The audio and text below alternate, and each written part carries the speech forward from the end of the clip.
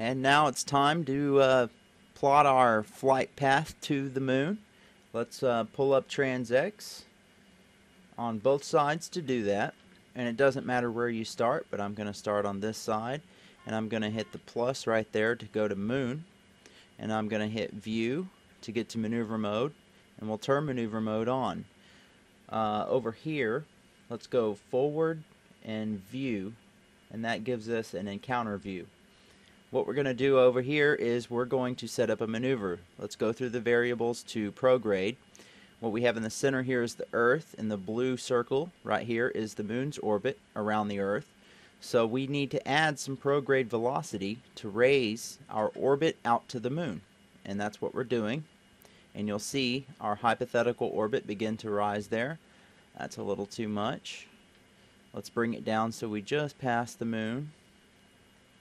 The moon's orbit rather. And what we have here, see, we would be leaving the Earth here and would coast out towards the moon's orbit here. Problem being that the moon will be over here at that time. This line right here represents where the moon's current position is, moving this direction. So we have about one chance every Earth orbit to get to the moon. So we just need to advance the date to find a launch window. So let's hit var and go to the date, and it is very sensitive, so I'm going to try ultra and advance the date. And you can see it's moving over to the moon's position. We want those lines to overlap. And as they get close, over on the right MFD, you can start to see our encounter. Let's go to hyper and get that a little closer.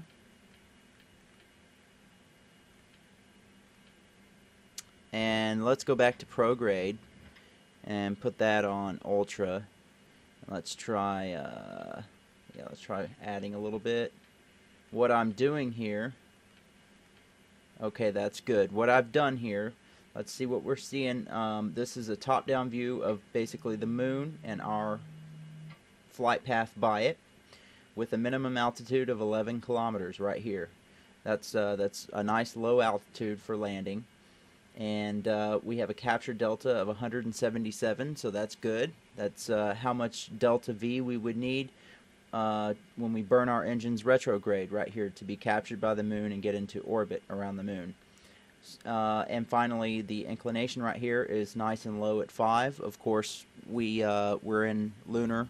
Our plane is aligned with the moon right now around orbit, so of course the inclination is going to be nice and low. But Brighton Beach is not on an equatorial inclination, so we will have to do a course correction burn on the way to the moon. So right now we've got our flight plan set up. We just need to figure out when to do our burn. Come over here, hit the view button, and we have the target view up. Basically, there's a countdown right here, begin burn, so we're going to advance time and get that to 0, and that's when we're going to do our burn. We're getting close. Okay, we're about 30 seconds away. You need to rotate so that this green X right here is in the center of the target. And you can use the control key to help you get it fine-tuned there.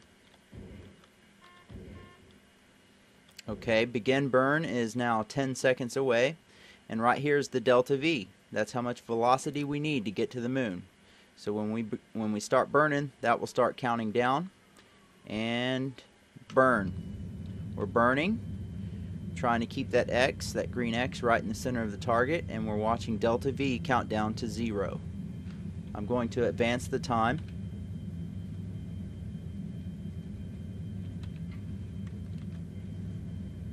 Just move that green X over a little bit. And delta V's getting close there. Let's align that X a little better. There we go. Be careful not to pass the delta V.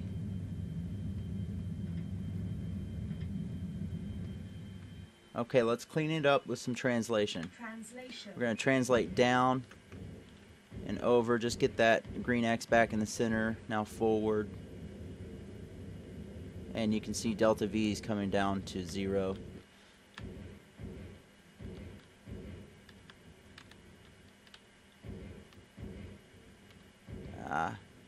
We'll get it.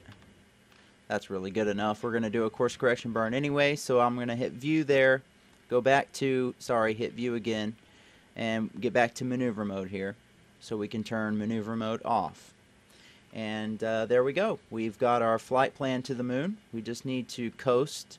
I usually go a little past halfway and do a course correction burn. So we'll come back for that part.